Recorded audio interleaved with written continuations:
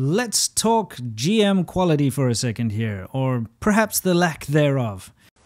And now, our feature presentation. So when you open the hood / bonnet of any 3rd gen Firebird or Camaro, for those of you who are not in the know, the 3rd generation Firebirds and Camaros are the exact same car, minus a couple of little differences here and there in the styling. But, you know, the engines are the same. You can mix and match pretty much everything from both cars. And other than, like I said, some styling differences, they are more or less the same car. So when you pop that hood, open that bonnet, one of the things that catches your eye straight away are the 2 white containers, one on each side. One of them, of course, is your radiator expansion tank, which is an integral part of the cooling system. The other one on the other side is for your window washer fluid. Now, I originally replaced this with a brand new OER part, which is, you know, a pretty popular aftermarket brand of OEM replacement parts. But that didn't seem to help. This thing cracked again. I mean, it's just junk. I've been having a lot of issues, I'll be honest, when I buy new parts for this car, because I've replaced a whole bunch of new things, and the new parts actually being faulty or breaking very quickly. I've been quite disappointed. For instance, I bought a brand new distributor for this car right in the beginning, because remember, the old one was so crusty and disgusting that it just wasn't viable to keep it anymore. It was just all rusted up, and I didn't want to risk being stranded somewhere. Well, guess what? Bought a brand new one. It was pretty expensive. It was the correct replacement OEM one. I put it in there. Everything was running fine, and the car just died on me. Luckily, it was when I was leaving my garage, because if it had happened out there in the wilderness, who knows what could have happened to me. I could have been beset by bandits from the mountains or something like that. Who knows? But the thing is, it died, and I couldn't figure out what it was. And in my mind, there's no way it could have been any of the new parts that I'd bought. So I ended up buying a new coil because I wasn't getting sparks. So I followed everything. I thought it might be the coil. I thought it might be the PCM. I thought it might be, you know, various things, but definitely not my brand new distributor. So I went through and replaced a whole bunch of unnecessary parts. You know, the whole parts cannon, loaded that up and fired it at the thing. And turns out it was the new distributor. In fact, it was the ignition control module inside of the new distributor that was broken.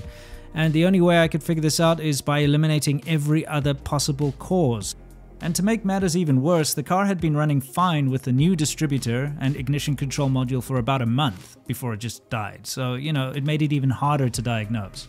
I thought, you know what the hell, let me just replace the ignition control module, because you can buy them separately. It came with the new distributor, but I bought a separate one, put it in, guess what, the car worked. Anyway, in this episode, I'm going to show you how I decided to, after much frustration, replace the expansion tank in the car. That big kind of ugly, unsightly white expansion tank on the side there. And I got a very nice little aluminum, or as you guys might say, aluminum replacement for it. And I'm very happy with it. It's definitely an upgrade. I absolutely love this kind of upgrade, because not only is this thing smaller and gives you a little bit more room under the hood there, but it's so much better. You know, it's made out of such better materials. It mounts nicer.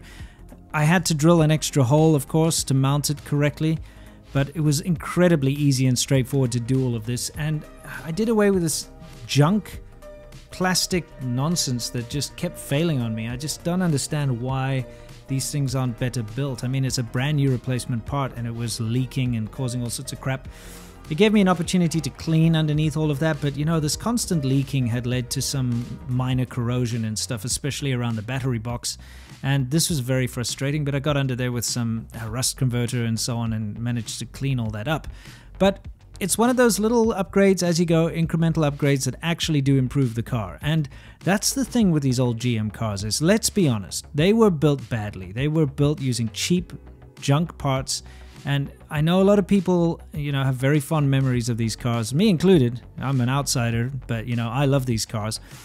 But people tend to think that they were better built than they really were, you know? Like, I was driving the other day and I pulled up at the light, and a guy from a truck kind of yelled out the window, "Hey, you know, what year is that?" And I told him, "Oh, it's a 1990 Firebird." And he's like, "Oh man, they don't make them like they used to." And he drove off in his new Ford truck.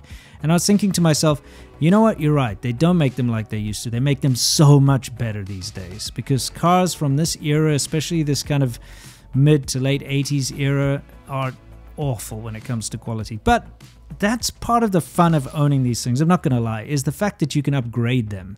You can take this kind of very cool, very stylish, it's got a very specific feel, these kind of cars. You can take these cars and you can basically build them into your own thing. You can choose the direction you want to go. Do you want this thing to handle really well? Do you want it to be more powerful? Do you want it to look cooler? And once you've planned the direction you want your car to go in, you can start to really improve everything. You pretty much end up replacing anything of real importance anyway. So for instance, I've already replaced a whole bunch of the suspension on this thing. All the little bits that are broken and the little knickknacks around the car that get damaged, I go ahead and I get something better next time to replace it with. So it's fun. It's kind of like if you were a kid who liked to play with Lego or Meccano sets, things like that. You can really relive that joy, childhood joy of messing around with this stuff, except on a life-sized car. It's super fun. So although I constantly knock the quality of these old GM cars, and I have every right to because they're junk, I at the same time wouldn't have it any other way, and I wouldn't choose any other car to own. I hope you've enjoyed this quick little look at some of the junk I had to replace that was new anyway on the car. Can't wait to see you in the next one. We'll be having a big update on the 78 Trans Am soon.